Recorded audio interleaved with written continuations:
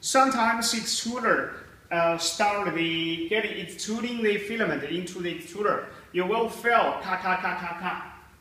and the filament do not get out. Check the back of the extruding system and back.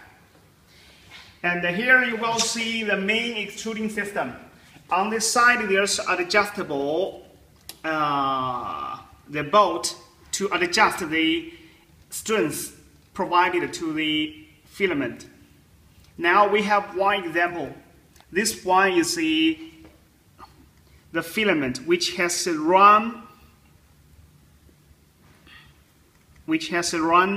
extruding strength. If it's pushed too hard, you will see there's a lot of the marks.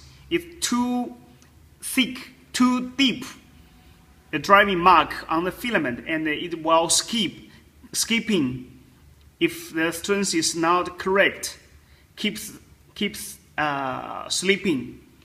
And sometimes if it's too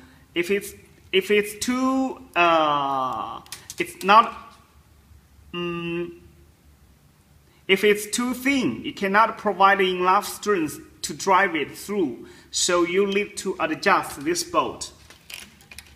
To turn it clockwise, we'll turn it tight. And for the other side, unclockwise, it will provide less strength to the extruding system. So you can adjust this to get a suitable strength.